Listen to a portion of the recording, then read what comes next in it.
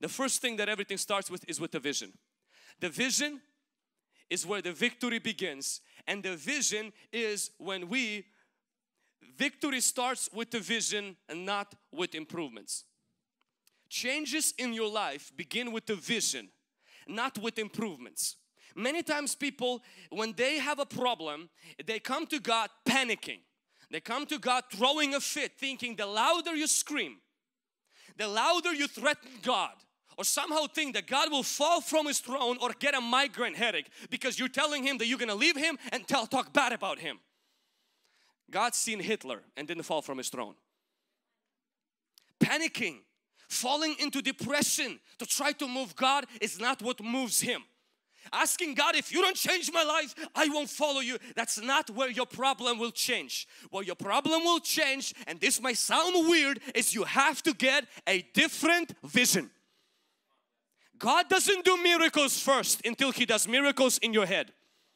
God does a vision inside of your head. And I know David could have said, I don't need the prophecy. I don't need the promise. I don't need the vision. David, that's exactly what you need, because you're a depressing cycle inside. Your problem is not just on the outside, David. The problem got inside already. The problem is inside. You're suicidal.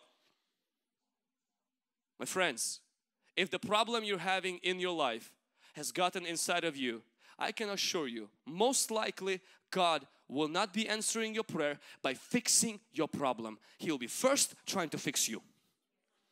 And you will push His hands out and say, God, that's not the right address. Go to my husband. He fixed my husband. He's the alcoholic. Go to my wife. She is the one that talks too much. Go to my crazy kids. They're the ones smoking weed. And God will come to you and says, and you are the one who is depressed, suicidal, and panicking. You are the one that I want to first fix. Can somebody say amen? God will start with giving you a vision. He did it to David. He didn't bring the women back. He didn't throw golden coins from heaven. He threw him a word and said, David, you will go and you will win. You know what happened with that promise? David's face changed. And the Bible says he strengthened himself in the Lord. Nothing changed. Nothing changed. Not one miracle happened yet. A son didn't come back home. Money were not found. But what happened is vision came inside. And with the vision came hope.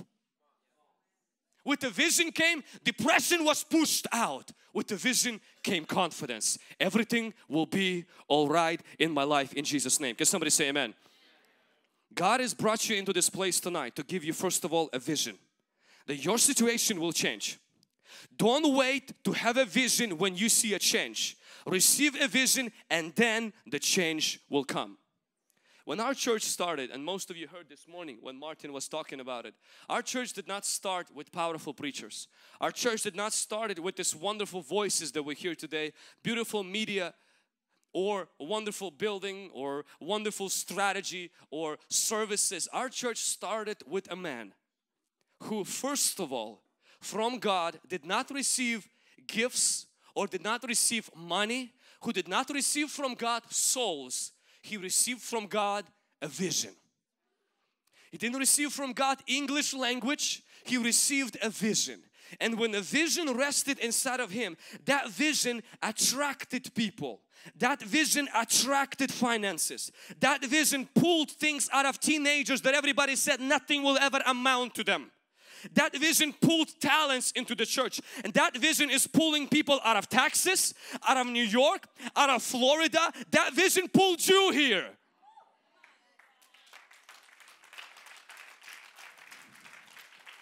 When you're depressed, when you're suicidal, and you're blaming it on your problems, you are a magnet to problems in your life.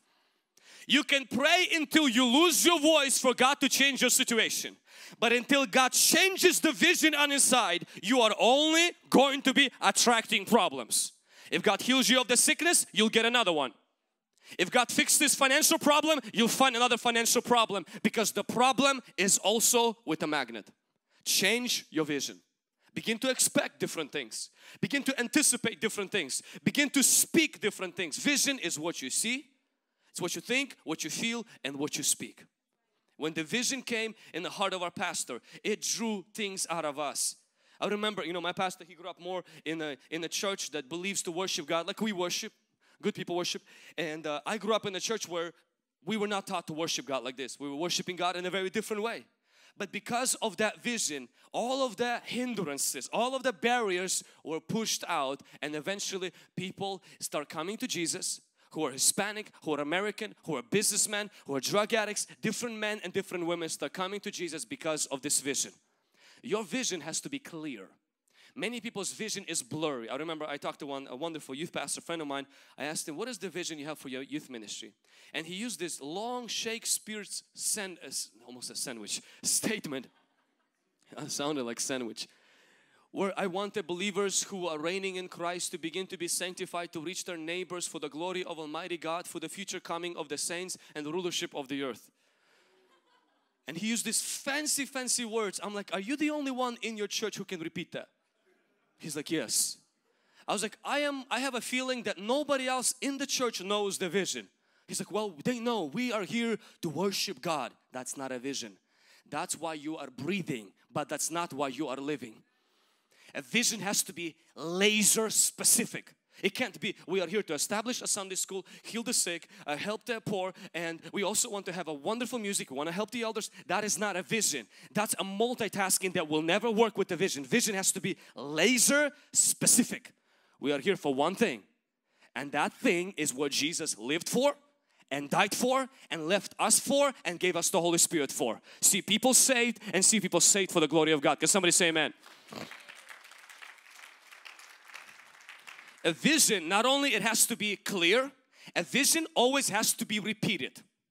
People are like boats. If you put them in the middle of the ocean, they won't stay in the middle. They will drift. It takes 1 month and the church will drift from the vision if the pastor, if the leadership does not repeat and brainwash people with that vision. When do they stop? Never. Because it's a human capacity to drift. If our pastor will not remind us within few months, we will lose the vision.